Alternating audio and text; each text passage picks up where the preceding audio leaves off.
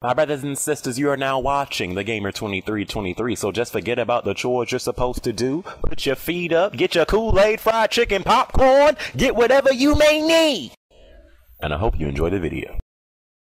Alright, so since this year is swiftly coming to an end, 2015 was a freaking blur, I decided to do my personal top 5 games of 2015. You know, this year we've had a good, a good amount of, good games. At the same time, we've had some, disappointing games, but, I'd say 2015 was easily, better than 2014, so this is going to be my top 5 games of 2015, my personal top 5 games of 2015. Emphasis on the word personal, okay? Personal. Repeat after me. Personal. Repeat after me, yes. Personal, because I swear, if I see some comments down in the comment section below, like, how the heck you didn't include this game? This is my list, you muggle. Now that we got that out the way, so yeah, I'm gonna say my personal top 5 games of 2015. As always, you guys can leave your personal top 5 games of 2015 down in the comment section below. Listen, don't let no one sway your opinion on what your top 5 games are for 2015. Sucker, stick that chest out or stick them next gen titties out and say what your top 5 games are. I don't care if Black Ops 3 is in your top 5. I don't care if The Order 1886 is in your top 5. Until Dawn, Halo 5. I don't care. Whatever your top 5 games are, sucker, say that junk with pride. Am I preaching in this thing? So, yeah, here are my personal top 5 games of 2015.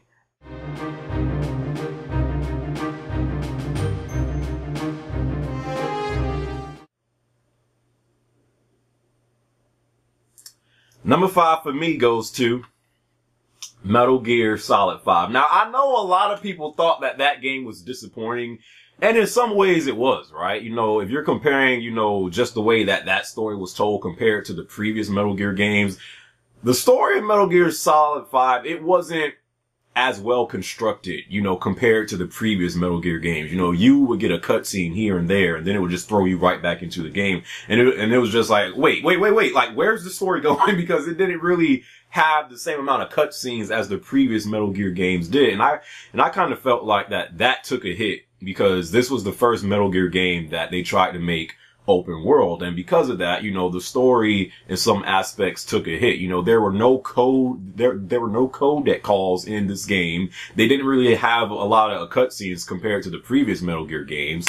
And because of they trying to make it a open world game, and this was the only open world game that kind of felt like a dead open world game, because most of the open world was just like land. There was like really nothing to do, like compared to other open world games to where like you can really explore and do all these different type of things. That wasn't that was not in Metal Gear Solid 5. Yeah, you did have side missions, but they did get repetitive. I'm not going to lie about that. So I think because of what they tried to do in Metal Gear Solid 5, trying to make it an open world game, a lot of other different, parts of this game took a hit, because of that. But I still thought the game, as far as the story goes, was a solid game. I still enjoyed playing through this story a lot. I thought it had great characters. I thought it had great gameplay. The cutscenes, it was good for the most part. Even though, like I said, the story, it could have been more well constructed. I still enjoyed playing through Metal Gear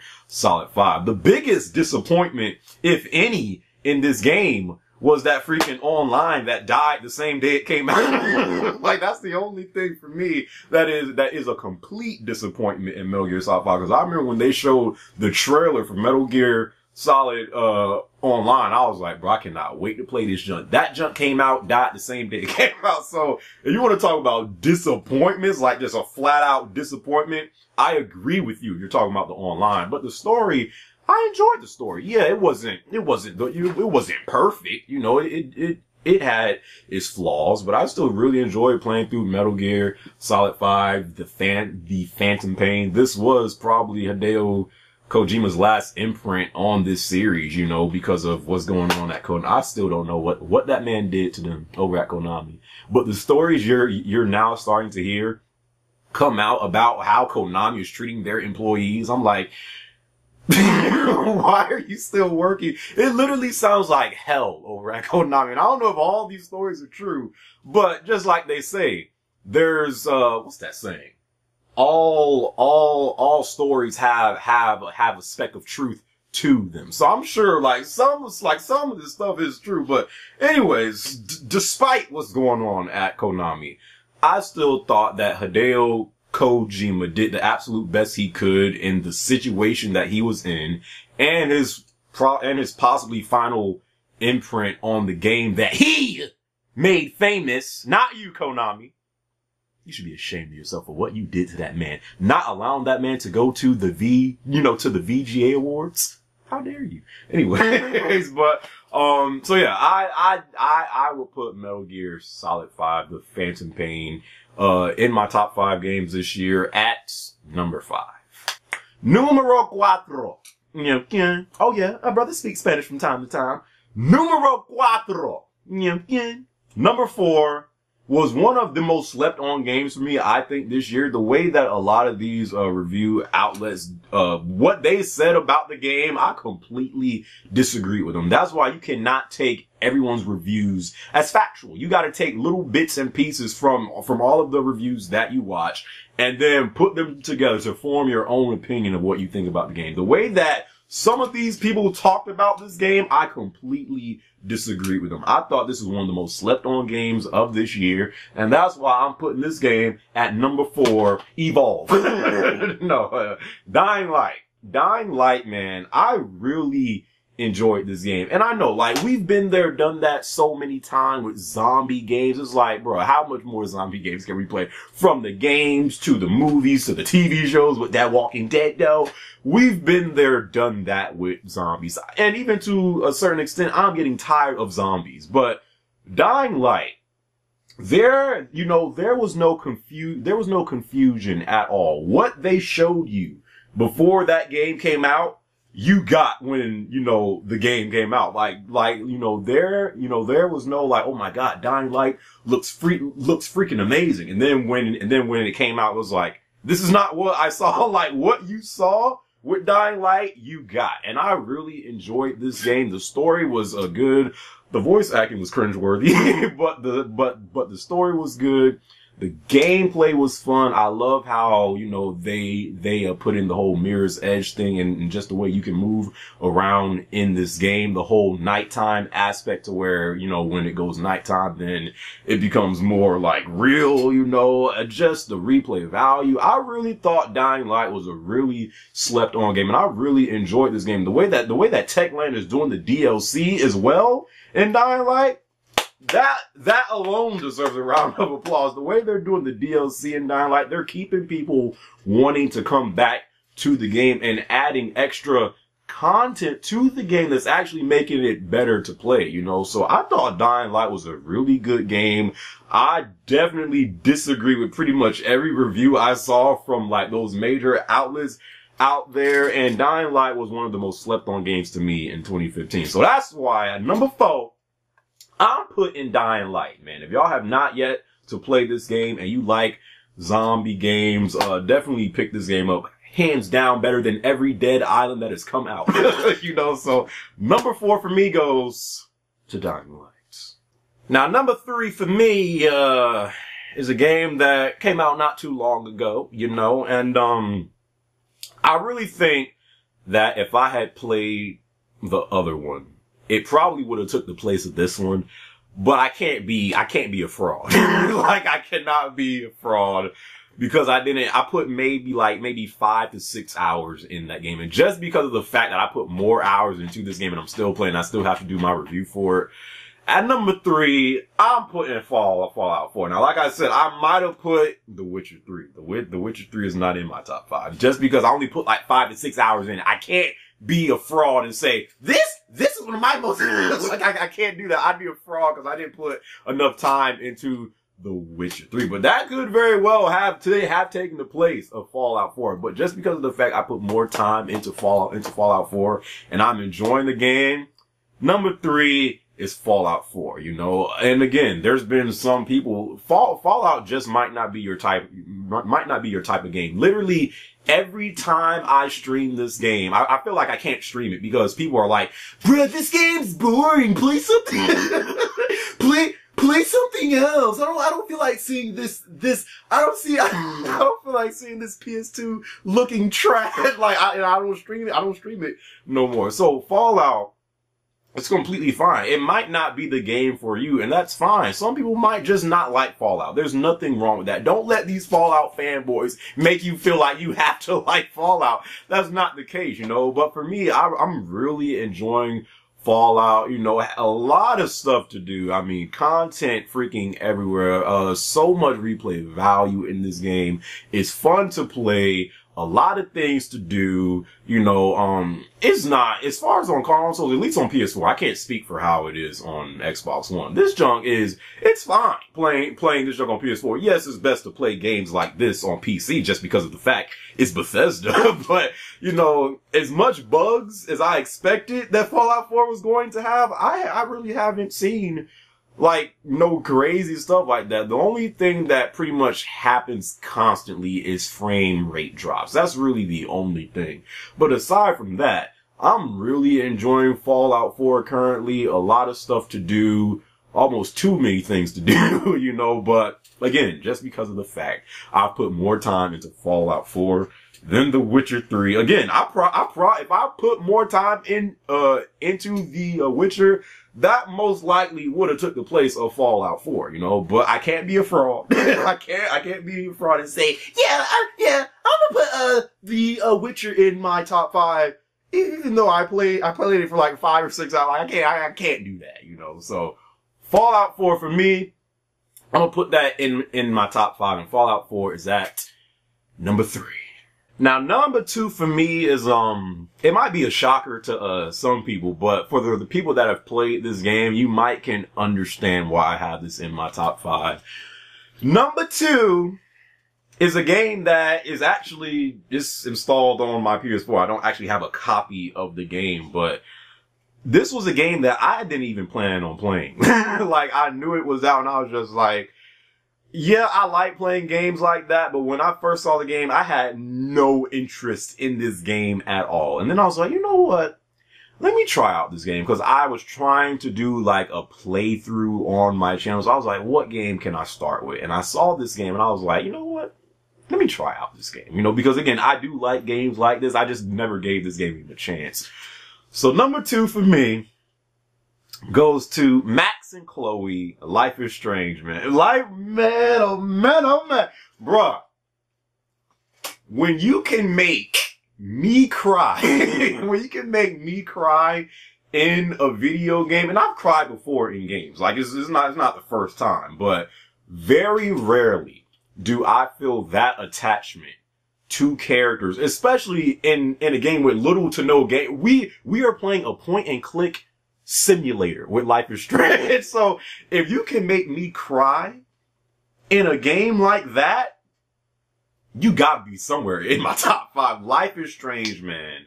If you have not played this game, and again, you might not like playing games like this. If that's the case, then don't play it. But Life is Strange, my God, like that's probably the only game this year to where I felt that attached to the characters. But before Life is Strange, I say the next one behind that was The Last of Us, bro. But the way I felt attached to these characters, the way I got into the story, the shocking moments that, you know, that this story had, it was just, I just thought it was special. I just thought it was a special game, man. Life is Strange.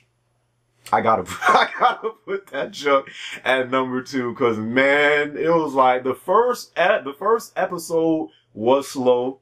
2 started to pick up, but once that junk like got to 3 and 4, it was like, and then some people thought that the very last episode, the ending to that was kind of lackluster. I mean, I wouldn't say that. I mean, I personally enjoyed the final episode. Yeah, there were some dry times in that, in that episode, but I just thought from episode 1 to episode 5, the way they built up, you know, the very ending and the way the character development between Max and Chloe and all these different people and the moments that you did not see coming, to the soundtrack. I mean, Life is Strange made me cry. It made me cry, dude. Like, I just talk about shedding tears. I had to pause the game and I literally was like, I can't believe this. I'm crying, dude. Like, and if a game can make me do that, again, it's not, that wasn't the first time I cried in the game. I think I cried in Metal Gear Solid 4. I shed some tears in The Last of Us as well. I shed some tears in Kingdom Hearts 1, I think, at the very end. Like, I've cried in games before, but it happens rarely. And when I cry in a game, you got me. So, number 2 for me, I gotta pick Life is Strange, man, just because of just the impact that game left on me personally. I gotta choose Life is Strange. Definitely, if you like playing games like that, definitely you want to try out Life is Strange. It's definitely a game that if you give it a chance, you might be shocked, you know. So Life is Strange for me at number 2. And then there was only one. Number one for me is a very special game, you know. Well, before I say one. So 5 for me was Metal Gear Solid 5. 4 for me was Dying Light. 3 for me was Fallout 4. 2 for me was Life is Strange. 1 for me is a game that a lot of people just simply could not play just because you're casual. They just couldn't do it, bro. I still know some people that are still stuck on the 2nd or 3rd boss in this game. Now, I had my struggles. Y'all seen some of the boss fights that I upload. And I gotta freaking upload these freaking fights of the DLC. But I'm gonna get to that. But some people are straight up struggling with this game. Some people still are like way in the beginning of the game. I'm like, sucker, you ain't even seen nothing yet, bro. But number 1 for me, y'all might know, number 1 is also my game of the year this year. It didn't win game of the year at the VGAs. But it actually didn't win anything at the VGAs. And I was like, the disrespect, you know. But for me, this is my personal game of the year. From just the soundtrack to the challenge to the replay value, just to the satisfaction you got when you finally got past whatever bastard that was in your face. It has to go to Bloodborne. None other than Bloodborne. Lord have mercy. The nightmares that I had with Father Cheeks, the cleric beast, I mean, Lord have mercy. And I wish I would have uploaded this fight, man. That's why I still regret not uploading every single fight. My toughest fight for me personally in Bloodborne so far was the fight, I don't remember the boss's name, but I think it was like boss number 7 or 8. The boss with the 3 ninjas. It was like 3 ninjas with swords. That fight for me, bruh. You would have thought I was a pirate. The way that I was saying all types of stuff. I was cursing left and freaking right, dude. My God. But Bloodborne for me, and because this was my first, somewhat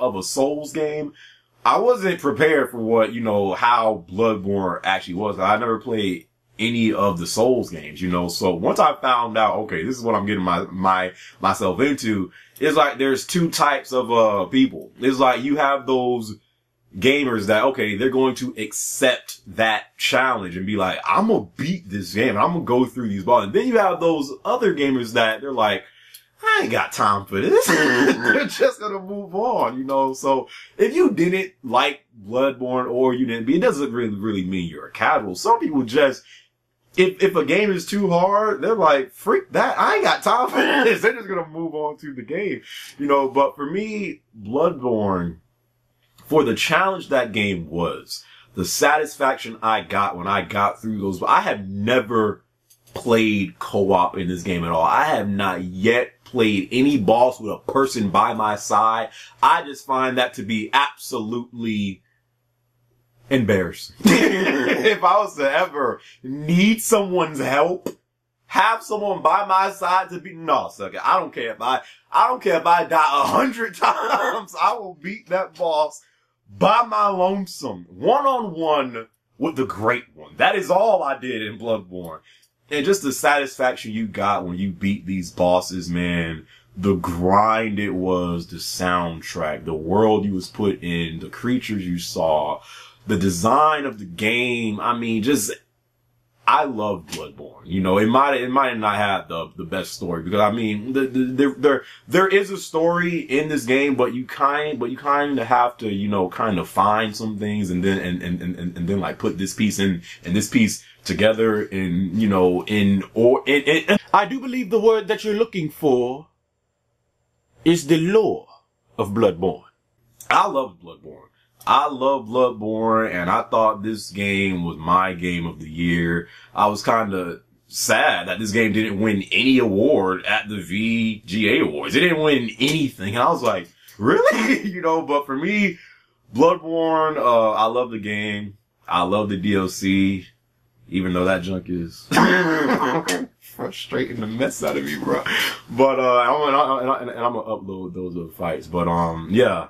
Bloodborne for me is my #1 game of 2015. This was my game of the year this year of 2015. So yeah, those are my top 5 games. Metal Gear Solid 5, Dying Light, Fallout 4, Life is Strange,